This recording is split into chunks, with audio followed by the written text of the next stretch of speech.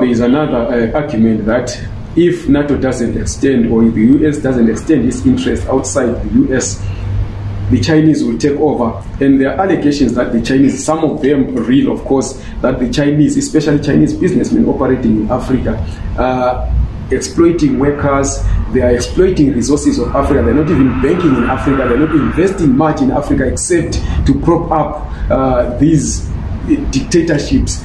We have them in Zimbabwe, they are trying to come into South Africa. We have them in Zambia, the current president wants to kick them out. We had them in Ethiopia, and there are always allegations following Chinese wherever they go. And do you think, therefore, they need to be checkmated by the US as it is doing?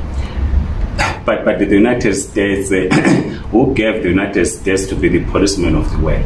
That's what we're opposed to. Because you can't have a country imposing itself to all of us as the policeman of the world. But on the question of the Chinese business people, we are very much concerned as the Zimbabwe Communist Party by the attitude of the Chinese business people in Zimbabwe and elsewhere in the continent. We have held meetings with the Communist Party of China raising these issues to say we cannot abandon our own workers. If we are to build true friendship as the Zimbabwe Communist Party with the Communist Party of China, it must be built on truth, because we must be truthful. We are the organ of the working class. So there is no way that we can abandon the workers in Zimbabwe in favor of having a relationship with the Communist Party of China. So we have raised these issues. In our latest theoretical vanguard, we publish the message that we send to the Communist Party of China. We publish the messages that firstly, the ambassador of China to Zimbabwe raised when he was confronted. He said the trade unions in Zimbabwe are making things up. But after our intervention, having a discussion with the Communist Party of China, the ambassador in Zimbabwe was instructed to say, please investigate these allegations, because we cannot afford a situation where Chinese business people abuse our workers. But the second point that we must mention, our government, they go on a business transaction with China to borrow money. Yes. If you come to me, you borrow money, you must pay it back. That is a business principle. Why is it wrong for China to ask the people to pay back the money that they will have borrowed to them? Because our governments go and borrow money to China, and because China is led by the Communist Party, therefore the expectation is that China should just forget about the money that was borrowed by our governments. And China does not interfere on how you then spend the money. The agreement is, we borrow you $100 million US, you must pay it with interest. It's a business transaction. And if you fail to pay the money, then certainly something must happen. If I go to a bank, I apply for a loan, if I can't pay, there must be something that must be done to recover, to settle the debt. So that is the problem. And the mistake is that people think that China came to Africa carrying a gun, like the imperialists. They never did. China came purely to trade. But because we are led by corrupt leaders, who then parcel out a connive with the Chinese business people to loot our resources. This is why in Zimbabwe, we are saying, as the Zimbabwe Communist Party, we have no faith in the Triple C, because it is neoliberal, it defends the interests of the West. We have no faith in ZANU-PF because ZANU-PF does not, it is corrupt, does not protect the interests of the people of Zimbabwe. And by conniving with Chinese business people to loot our resources, we need a responsible government that represents the interests of the people of Zimbabwe. We must trade with China, we must do business with anyone in the world, but we must put the interests of the people of Zimbabwe, the interests of our nation first. Yeah, you raise an issue that the ambassador of China to Zimbabwe was asked to investigate. When do you expect these results of the investigations to come up? And who are they consulting, who are they reporting these investigations to? Are they going to publish a document or something? Well, we don't know how they are carrying out, the ambassador is carrying out the investigation, but what we have said as the Zimbabwe Communist Party, we always talk to our comrades in the trade unions to say there are allegations against the Chinese employers.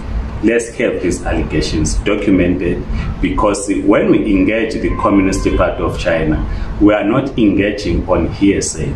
We need to provide evidence to say you have a mine, or there's a mine owned by Chinese business people in Midlands, for example. This is how they are treating workers. And by the way, it is the duty of the Zimbabwean government to ensure that the labor laws of Zimbabwe are followed to the letter. It is not the duty of any foreign government. It is the duty of the Zimbabwean government. This is where the Zimbabwean government has failed, because we need to enforce our labor laws. It doesn't matter whether you're an American investor, a Chinese investor, a British investor, a local investor. You must respect the rights of workers as entrenched in our labor laws. Yeah, but besides the workers and the exploitation of the workers, there are also people who are being displaced. This is a human rights issue. Don't you think that China also has a responsibility to make sure that its citizens outside of China respect the people where they operate in? Because at the end of the day, it's the image of China that gets hurt at the end of the day. This is what we are raising with the Communist Party of China, to say, if we are to build socialism guided by the thoughts of President Xi Jinping of China, or socialism with Chinese characteristics as they are building in China, equally, we have a duty as the Zimbabwe Communist Party and the Zimbabweans to build socialism with the Zimbabwean characteristics. We must therefore, as I said earlier on, build our friendship based on truth, and based on protecting our own nationals, protecting our own sovereignty as the people of Zimbabwe. It is wrong for the Chinese to displace any communities. But again, they are not doing that on their own. It is clear that the relationship between the Communist Party of China and that of ZANU-PF is not built on truth. ZANU-PF only goes there for the purposes of benefiting economically by displacing the people, by not protecting workers, because workers are being donated to the opposition in Zimbabwe. As the Zimbabwe Communist Party are saying, if we are to build socialism in Zimbabwe, it must be built under our own conditions, not under the Chinese conditions in Zimbabwe, because conditions are different. And a part of building the socialism in Zimbabwe, it means that we must raise the class consciousness of the workers and the peasants, because at the end, it is the workers that drive production. Therefore, it is key as the party that we raise these issues with the Communist Party of China so that action is taken. Right. And as we draw to a close, what's your view on the US-Africa summit that is upcoming? Well, the United States thinks that, as you raised earlier on, that China is taking over in Africa, is pushing it out. It is also trying to cement its relationship with Africa.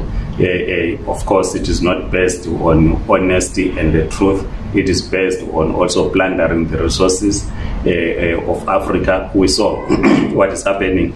We are seeing what is happening in the Democratic Republic of Congo. In fact, the sanctions that we are talking about have their roots in the Democratic Republic of Congo, because the United States, under the leadership of former President Bill Clinton, used Rwanda and Uganda as proxies to attack the Democratic Republic of Congo, because the United States and their friends wanted to exploit the minerals in the Democratic Republic of Congo. And Mugabe in 1998 then sent the army to defend Kabila Senior, the late Kabila Senior.